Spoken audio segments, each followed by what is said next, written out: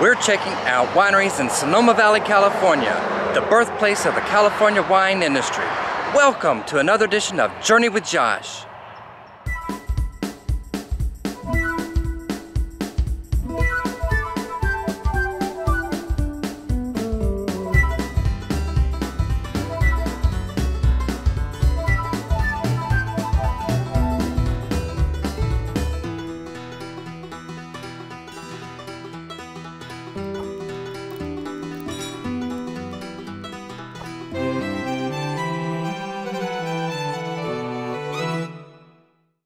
Hello fellow travelers. If you don't know me, I'm Josh and I'm a registered nurse that loves to travel.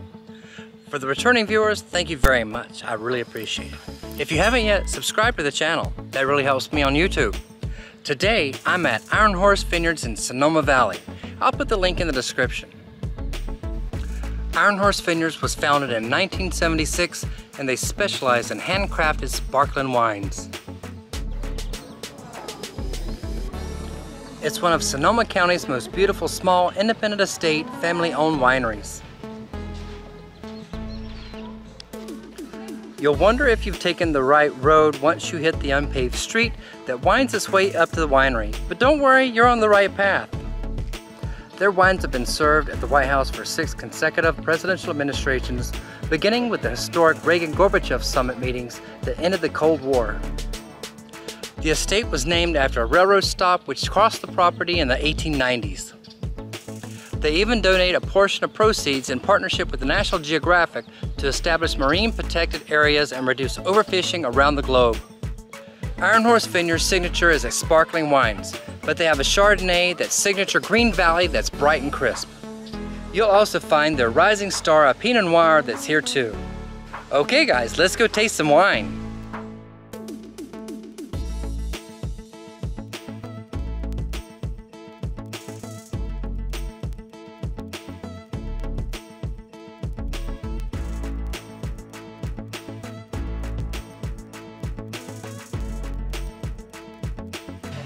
And this is their Blanc de Blanc, which is their National Geographic wine that they donate $4 per bottle to this.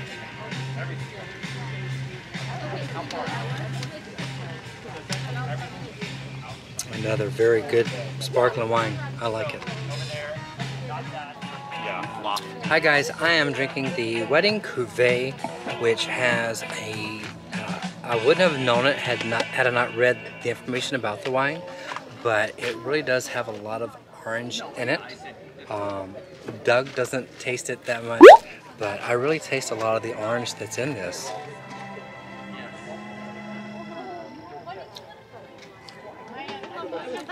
Yeah, it really does taste orange.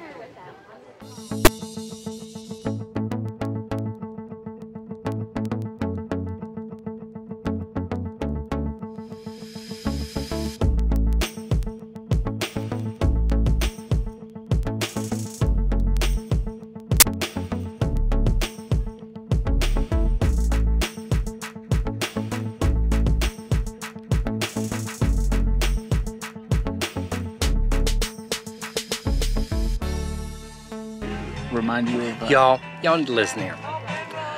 Doug's driving and I understand that, but he is actually throwing away wine. I don't understand that. At the very least, he should share the love. So guys, what we got here was the Tasting with a View. Tasting with a View, the sparkling wine flight. And that's really what they're well known for, is their sparkling wines. And what they just told me was that Brut is what they make here. All of these are Bruts. And I'm actually glad that Doug tossed some. Threw my wine away. He kind of threw his wine away. So you really have to think about those things whenever you're doing the wine tastings here. Designated driver, pace yourself. Designated driver, pace yourself. Beautiful area here. Kind of stand and drink your wine and enjoy the weather. The weather is actually very beautiful this weekend. Right now it's about 75, 78 degrees, so it's really nice. No humidity though. But yeah, we are on our last glass of wine right now. And then after this, we're probably going to go try to find a place to get something to eat. So, this is really nice. I really enjoy it. If you have a chance, stop by here and enjoy their sparkling wines. The sparkling wines are really good. The tasting isn't over the top, but it's a good experience. All right, we went to Iron Horse Vineyards and wanted to tell you a little bit about what we liked and what we didn't like about it. I'll let you go first on this one too. Okay, so Iron Horse Vineyards, out in the middle of nowhere. If you don't have a map, you're not going to find it because it's down a one-way end of street road. Location is really nice. Yeah, it's really beautiful out there. Location is scenic.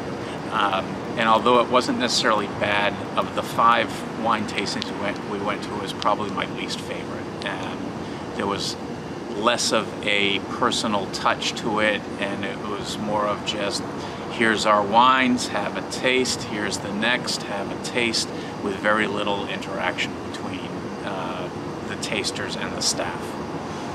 Yeah, I'll actually agree with that. After visiting all the different wineries that we visited over the last couple of days,